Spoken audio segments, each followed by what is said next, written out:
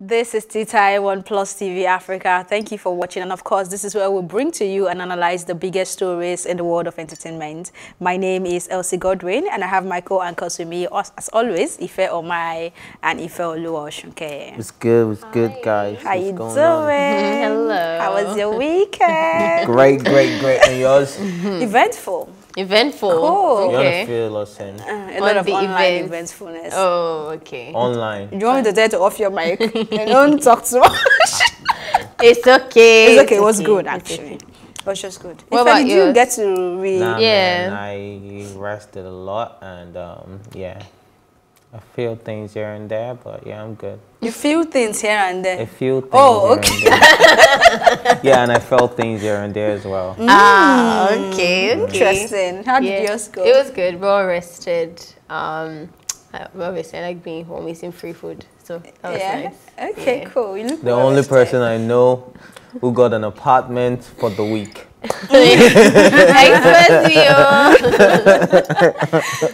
Okay, well, I think entertainment world was also interesting this weekend as Kanye West apologizes to his wife, Kim Kardashian West. He said, and I quote, "I would like to apologize to my wife, Kim, for going public with something that was a private matter. I did not cover her like she has covered me." End of quotes. Abiabo.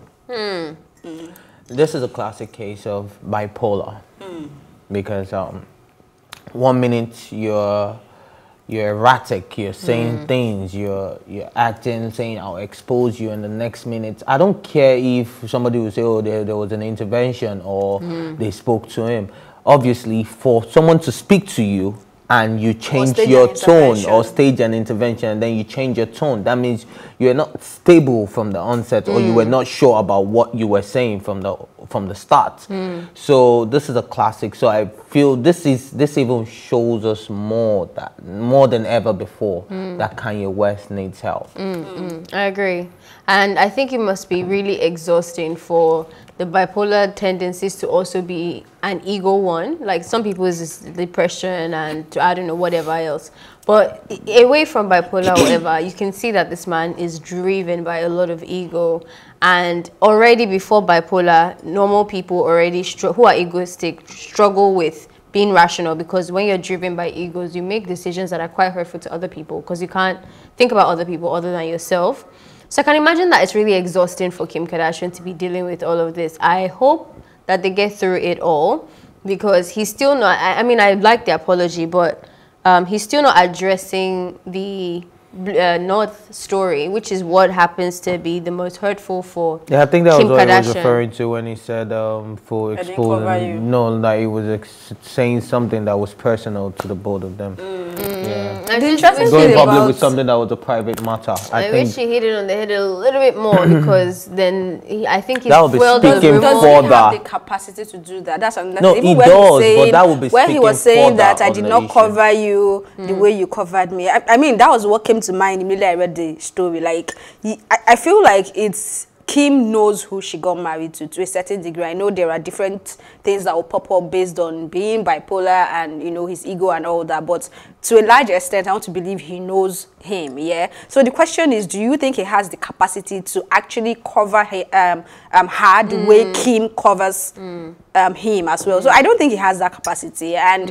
maybe for her to have more peace, she needs to, if she hasn't understood that already, then she needs to begin to understand him. Maybe there are other ways where he would always make up, like how he wanted you to dump one of your deals and followed up with 1 million, you know, stuff like that. Maybe those are his capacities. But 100 million naira. Maybe that's his capacity. So maybe she needs to understand that for herself as well. I think don't you know. can never really understand And, you know, people. Once you go black, you can never go back. So there are other ways it satisfies her as well. Oh my goodness, Jesus! I had to go there. I'm sorry. You did. I have to agree a little bit with what you're saying as well. But sometimes I think people don't really know their partners, or if they do, I think this happens a lot to people, that you don't think they'll do it to you. So even if the person is irrational and is ego driven, but treats you like an angel, you never really think that you get the burnt. Because if that is who that person is, it will happen. It's just like when you go on a date with a guy and then the guy is rude to all the waiters and all that, or even the lady, and you feel like, oh no, I'm the man or I'm the woman. But women really do think like that. They finally switch, they will not come and tell you when they are shouting at them inside their house. Of course. So it's not like, oh, they treat this person separately, so because they're in love with a lot of me, women don't unfortunately don't think like that, that, to be honest. And also another thing is that I think moving forward, there's no way that they wouldn't have secrecy in this relationship, because if I was Kim Kardashian, the only way to protect myself now will be to preserve information that I'm not sure he would flip and then use when he's having a moment, a fit. I don't know what you call it. Secrecy is one of my no-nos. Like, no matter how bad it is, let's deal with this together. So I'm very worried about the relationship, but we'll see. I sense a divorce coming through, though. It's a Last strong week you said you don't think they will divorce, that they will go through, they'll be strong together. Did I say that? Yeah. You were hopeful for them. What happened over the weekend? I don't think I said that. I said I know that a divorce was in progress for all of this to come out. That was what I said last week. So I don't think I would. Are you bummed that you're not going to be able to get you're really excited about getting the secret that he was going to say for you? There's an intervention, the gist is going to come out. Yes, I really want the I don't think it's coming out. But to think of it again, I realized that people's secrets and people's sadness shouldn't give us joy. So are you putting it to yourself now? That's why I said I realized. I'm not saying, in the moment. Yeah. Okay. That people's Cut secrets yourself. and people's sadness shouldn't give us joy. So let them keep their secret, let them keep their sadness, and let them handle it and stay happy. But if you want to spill, we're here to we're here to sip dispute tea. Okay, moving on from that one. Another very interesting thing which happened over the weekend is s.t.e.r withdrawing rape case against the Banj. I mean, this was the best conclusion that I saw possible. Really? I didn't Why think... so? It started changing after she involved s.t.e.r to me. When the first time that we brought him on the show, when I read that story, I was like, oh, we're not going to win this fight, because there were already two very contrasting people that she was that were supporting her, and I didn't see how there will be a definite conclusion, at least not the conclusion I wanted. So s.t.e.r has always been, anyone who advocates for rape victims, the core value of that organization or that person is to get justice. Whether or not we're tired, whether or not the odds are stacked against us, is to get justice. That's what s.t.e.r also represents. But then s.t.e.r meaning stand to end rape. Yes, stand to end rape. But then s.t.e.r on the other end doesn't have that vision. If you want that, I'm sure he would execute that, but that's not his vision. His vision is to find peace, whatever that looks like. And the way he came in, I think s.t.e.r stands for justice. It's not just peace. no, but it's also for the Remember, victim. s.t.e.r said it himself that he is interested in what the victim wants. Exactly. So it's not necessarily. Yeah, which is justice. No, it's not always justice. It's not always justice. If I say I want to give up on fighting for justice, he'll back me up in that. s.t.e.r wouldn't. So, s.t.e.r would make sure that they get the justice. And you see, that in itself can be argued, because at the end of the day, it's about the victim or whatever. So there's not a problem. It's not a problem. Or just tell me what the facts are. If you go to someone and say that you want justice, and that person is made to do that, that's what they're going to get. If you decide to then withdraw, that's not on the organization. That's on you. Yeah, so don't you think s.t.e.r is being selfish by... No, I wouldn't use the word selfish. I think what is playing out here, I or probably... inconsiderate. No, probably I've had this conversation. It's not their job, because I'm talking about a person's mental health. Hold up. No, I'm trying to explain something. Okay. So, I wouldn't agree to calling them inconsiderate. This is, I don't know if I've had this conversation on this table, but this is why whenever it comes to anything that has to do with man and woman one, and maybe domestic violence and rape, is a very tricky place to get into, because at the end of the day, yes, it's truly about the victim, but what are the facts and what is right from wrong? Yes. But at the end of the day, most times you see these women going back to their abusers. You see a rape victim saying, you know what, I can't do this anymore, I'm tired. As much as you don't want to force them to go for justice, you still have to respect it. But at the end of the day, you being the person who really understands from a non-sentimental angle, you are kind of broken, you are kind of sad, your movement is not going the way it's supposed to be, not because you're selfish, but because you know that this is fact and justice. Did you just hear not what you based said? Did on you hear what you sentiment. just said? But at the end of the day, are you going to drop your tool? But did you hear what you said? Will, you said when your movement is not going the way you want it to. It's not about you. And did you listen to me? Did you I listen listened to everything you said, but the part that you said that when your movement is not going the way that it bothers the NGO. Of course it is. Please, it is about who comes to you for help, and I'm totally. It's not. I am totally sick and tired of NGOs exploiting the vulnerabilities of people who come to them. Wait. Hold on. Let me give you an example. Guys, I've been letting. I don't need. Wait. I'm sick and tired of NGOs exploiting the vulnerability of those who come to them for help, and you think you have the know-how on say all and all of that. Now, s.t.e.r said they came up with 1.6 million naira. None of it has been remitted to Shaitan. Are you guys aware of that?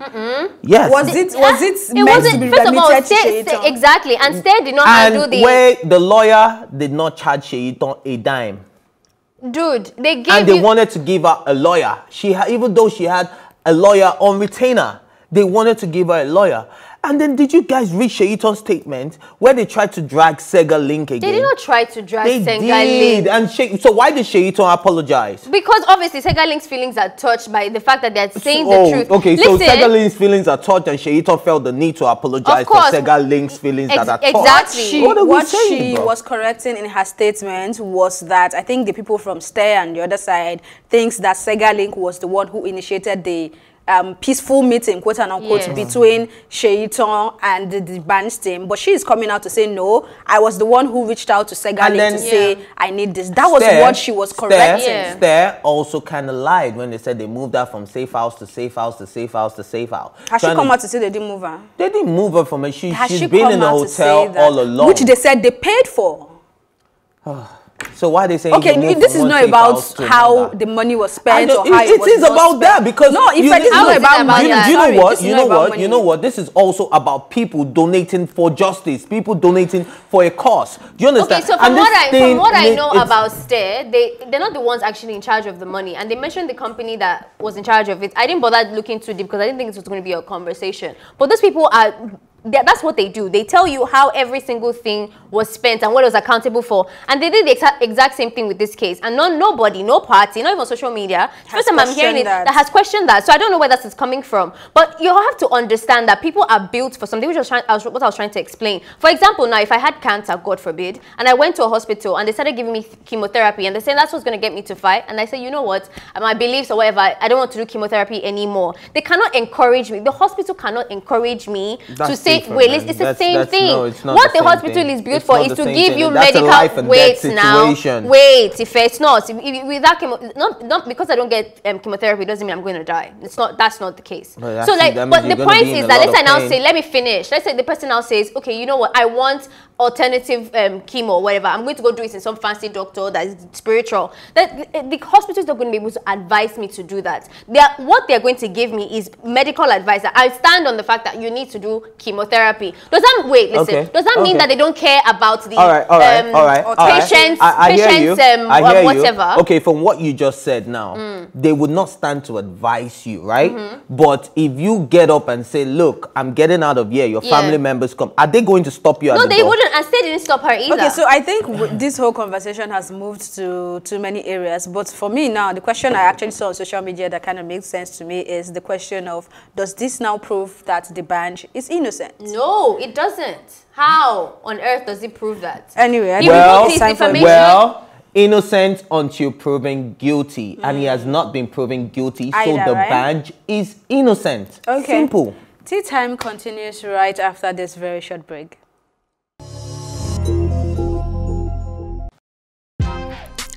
Welcome to Tea Time on Plus TV Africa, where we bring you the biggest entertainment stories and, of course, analyze them for you. You can have both parents and still end up as a useless child. I see them every day.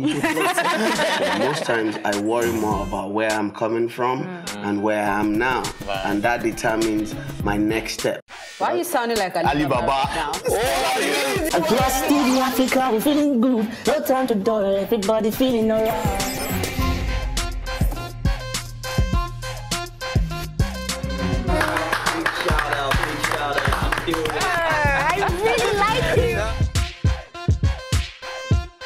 I can still make music and people are still buying. Sometimes I look myself minimal IU.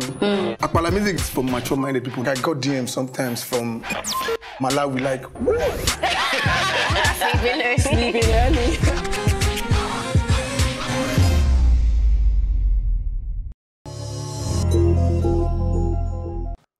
Welcome back. This is still Tea Time on Plus TV Africa. Minister of Information Lai Mohammed has allegedly asked NBC to stop Big Brother Naija over COVID-19.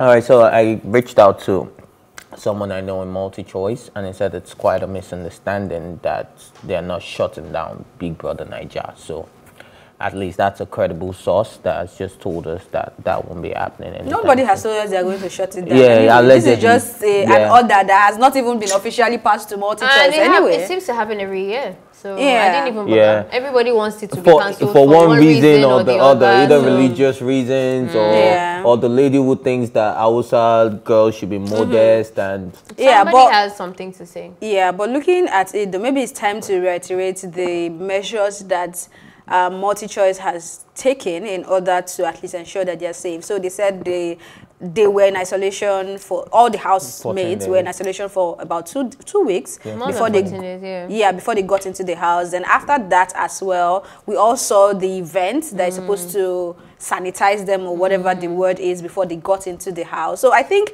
they have tried. Even now, Ebuka doesn't have the live guests that we would usually see on their live Sunday shows. The salon has been scrapped out. Yeah, and they also said Lagos State government approved the show based on the measures they've put in place. So I think if this is really ever a true conversation that is ongoing, maybe the Minister of Information needs to just sit back and look at what they have done. I think you can also see that there isn't really a system put in place, because I would have wondered if you really cared or you had that type of power to say if a show is going to be cancelled or not. You'll have had this conversation before the show was like 2 weeks like a week running. How many days has it been? Because I'm wondering, what were you doing when the show was being processed and there was like all the backstage, like all of that stuff that was happening? Like, we've known that the lockdown season was going to be there soon. Why didn't you get busy then? So it kind of showed me like, bruh, are you actually working? Because if this was your concern, you should have been in the loop for a long time. And maybe it's not your concern, and maybe you don't have any. Maybe you're not important in whether or not the show rises, and so in this particular issue. So I don't know. Come to think of it, when we saw the production amount for Big Brother, about 3 billion naira to produce that show, are you going to shut down 3 billion naira? I'm pretty sure they'll have done everything they needed to not get a shutdown if they put that type of money down. Like you said, this happens. And then, are you going to take food off people's tables in this moment that we know there are no jobs? People are sitting at home, people are hoping, and then now we have people that are actually working, you know, the production team, the technical team, the people that make sure, in fact, the people that did the automated sanitation and all of that, you know, all those things are people, a source of income for people. So apart, let's remove all the sentiment and all the they are teaching our children bad thing. That is why it's rated 18. That's why it's rated 18 anyway. Children are not supposed to be watching it anyway. That's why it's rated 18, and then there's a place on your remote control, in case you don't know, that you can block views. Right? All the bad no, things I know, for the people that don't know. So just in case any parent out there don't know, you can actually block your kids from watching it. So I'm sure yeah. Just in case. Just in case. Just in case. You want to say something? I'm okay. Okay, moving on from that one. Chris Brown and Usher were trending topic on Twitter yesterday as fans debated who would win if they were going against each other in the Instagram versus battle. As expected, some fans were confident Chris Brown would win, while others camped with Usher. Chris Brown has now responded to the online debate, saying that he's busy doing nothing and he's not interested in the Chris battle. Brown, I stand. That response was so. I like it that he wasn't forming I'm busy. Yeah. I'm busy doing nothing for me. Yeah, and then his response as well when he said the only competition I have is a Chris Brown versus a Chris Brown. Like I'm only in competition with myself. I beg you. But then you should calm down too, Sha. I beg. Calm down. It should calm down. Well, and he still showed you that, look, he still insinuated that I was going to win because he said, I can win a versus just with features. Collaborations, right? And which is so true. Like, let's think about this it. versus, how many songs? I keep repeating this. It's not 10 songs. You are telling me that Usher Raymond does not have 10 bangers. Banging What are you We have saying? 10 bangers So now, please, let's but count. which Listen, ones are we feeling I've the been saying it most? over and over. A lot. I I'm love saying over and Usher. over See, again on that this case, I'm going to this see. battle I'm going to is be not a big- Switzerland. it's not as much of a big deal as the artists are making it seem. So I don't know what they're getting high on. See, I was okay when he first tweeted the first one about he's not doing anything. When I started bragging a little bit more, I'm like, do you know who we were talking about What are you here, talking fam? about? Look, Let's even on look at this the one, vocals. I'm going Like to be he has Switzerland. a His features competition. too. Even Usher's features, fam. Like, Okay. Let I'm it Team Usher though. The burn, thing is, let I it love both of them. I burn, actually let do it love both burn. of them.